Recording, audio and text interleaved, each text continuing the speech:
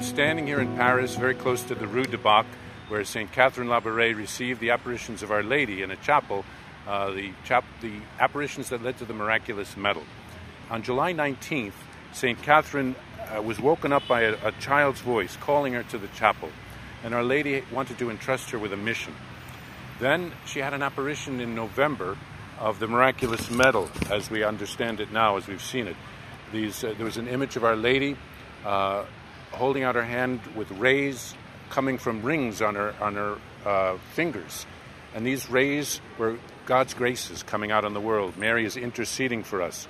On the medal is said, "O Mary, conceived without sin, pray for us who have recourse to thee." So there's a very great connection with the Immaculate Conception because Mary was conceived without sin. Now this took place in 1830, so it was still 24 years before the proclamation of the dogma of the Immaculate Conception and the apparitions in Lourdes, where Bernadette had an apparition of Our Lady in which she said, "I am the Immaculate Conception."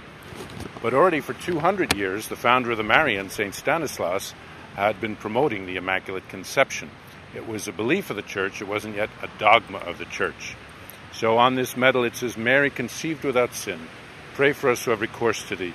And there were some rings in which there was no rays coming from them. And St. Catherine came to know that this was because this was for graces that people had not asked for. We can ask for graces, and we should ask for graces, and always open our hearts to God for the graces. On the other side of the Miraculous Medal, there's a letter M, remembering Mary as our mother.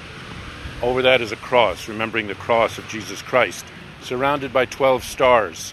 We can think of the 12 apostles and the 12 tribes of Israel, and also the 12 stars that surrounded Our Lady clothed with the sun in the book of Revelation.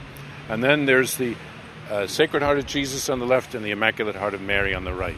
Jesus died out of love for us to save us from our sins, and Mary is always interceding for us, and her heart is so united with that of her son Jesus.